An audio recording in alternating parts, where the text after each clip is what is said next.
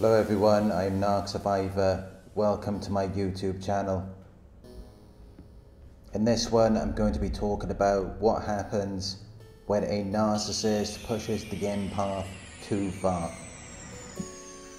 Please give the video a thumbs up down below. Hit subscribe and click all notifications to be notified when I upload a new video. If you would like to book a one-on-one coaching session with me, just go to my website. It is narcsurvivor.co.uk. When a narcissist pushes the empath too far. An empath is someone who is highly attuned to the feelings and emotions of those around them. They feel what other people are feeling at a deep emotional level. Their ability to discern what another person is feeling goes beyond empathy, to the point where the empath may even take on another person's physical and emotional pain. Empaths are very good listeners. They understand people on a deeper level. They may have the ability to detect dishonesty, but they will still take on other people's problems as if they were their own. They struggle to say no, because otherwise they will feel overwhelming guilt when they do not offer help to someone who needs it. And because of this, they may have difficulty setting boundaries with other people, and they may feel overwhelmed in large public spaces, which may cause them mental strain from taking on other people's emotions, and it can lead to the risk of burnout. But empaths are very intuitive, caring and sensitive. They are far more aware of sights, sounds, smells and other physical sensations that other people cannot experience, and that is why they may be more bothered or distracted by certain sensations or sounds that they do not like. While most people are not bothered or distracted by the same sensations or events, and they may not even be aware of them, but this results in reduced understanding of their emotions and of the emotional state of other people. While empaths are better able to support and care for the people who matter most to them.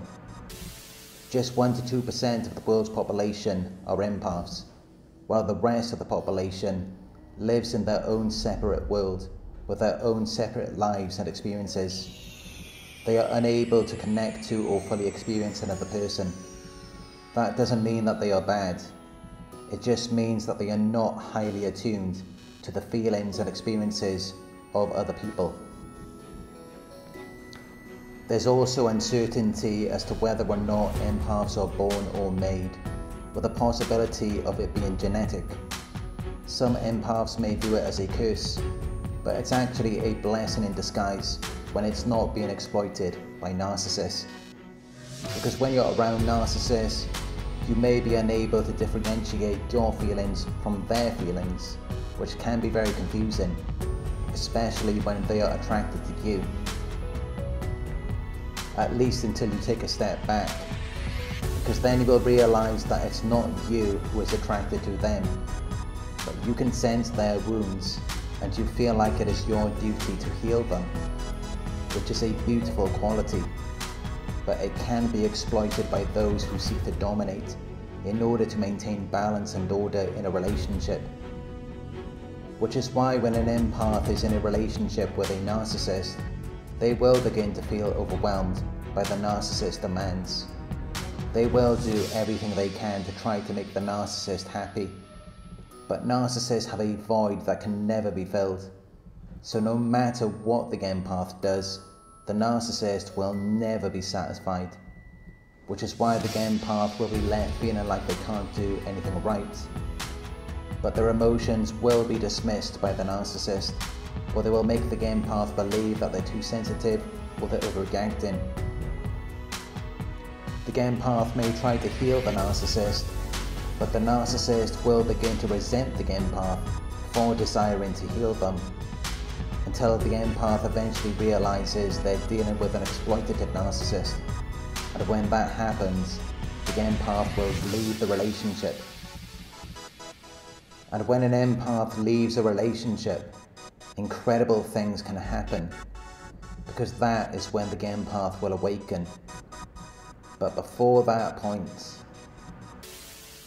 you may have assumed that your friends, family, relationship partner, and everyone else you know feels the same way about you that you feel about them. And although sometimes people may mirror you, it's actually just an illusion, a deceptive appearance, which implanted a false idea in your mind, because they do not see the world the way that you do. You may feel overly involved with them because you can sense their wounds, but they do not feel overly involved with you. They feel overly involved with themselves vicariously through you, which you may mistake as intimacy or a connection, and then you may desire to heal them. You may desire to heal the entire world because you want everyone to feel whole and complete. But what you may not realize is that your empathy will be exploited by predators, because you may not believe that most people in this world are not empaths.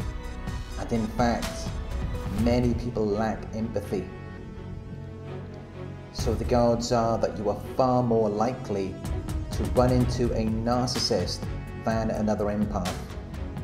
And when that happens, you make excuses for the narcissist, at least until they have completely drained the life out of you, because then you understand what's really going on, and then things can change, because you realize that you need to develop boundaries. You realize that if you do not protect yourself, then there are people out there who will drain you and stamp out your light, to the point where you will not be able to help other people, because by that point you will not even be able to help yourself.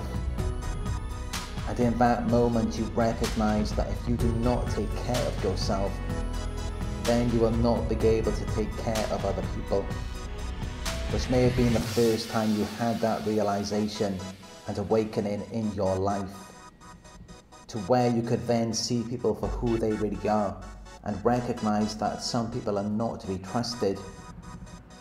And that's just what happens when a narcissist pushes the empath too far.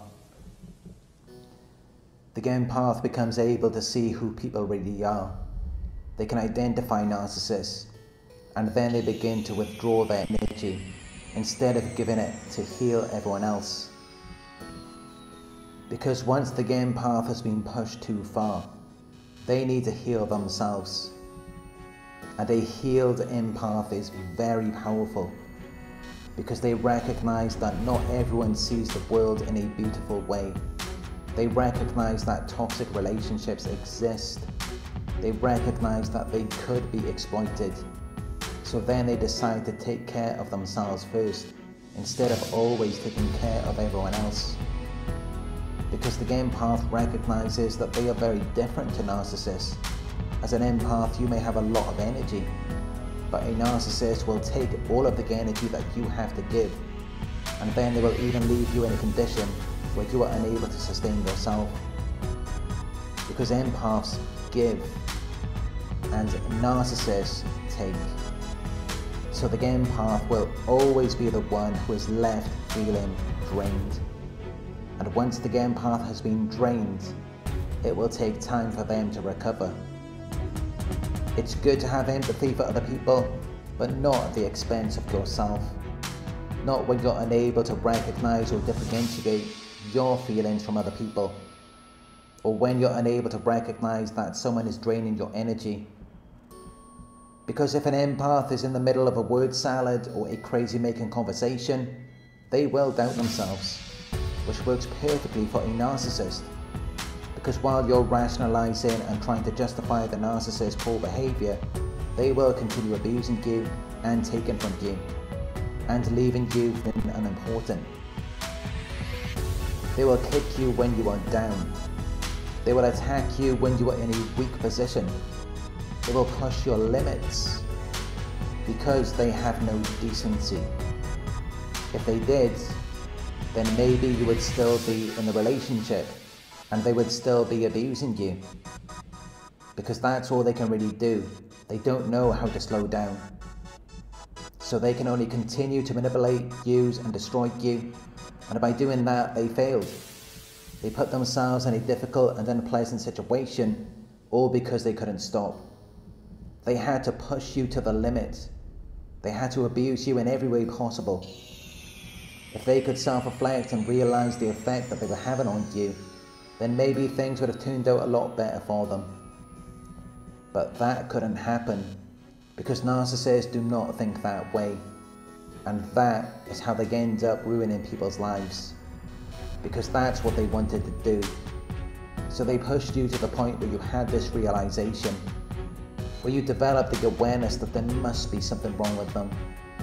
Or maybe they discarded you, and you realized how strange that was, because that's not something a normal, healthy person is going to do.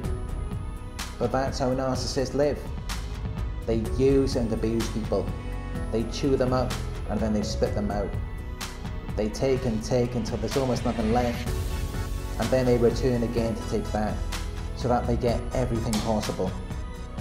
They take advantage of kind, compassionate people. But by them doing that, you had this awakening. You figured it out. And now you have the education and awareness to benefit other people, because now you understand what they did. You understand what they're capable of. But if they had slowed down, if they had gone about it with less effort and determination, you'd still be with them now. You'd still be lost in their web of lies, deceit, and destruction. And you wouldn't know what you're dealing with, because you're kind and compassionate. You're an empath. And because it wouldn't be enough to motivate you to do research about it, so then you never would have known. You would still be there. But once they pushed you to the limit, you realize you're being abused. And then you don't want anything to do with them anymore. So all they can do is play the victim until they get their new supply. Thank you for watching. If you found this video helpful, please give it a thumbs up. Share your thoughts in the comment section. Hit the subscribe button to receive the notifications. If you would like to support the channel, you can donate at paypal.me/Narc Survivor. You can book a one-on-one with me on my website. It's narcsurvivor.co.uk. Thank you for watching, and I'll talk to you soon.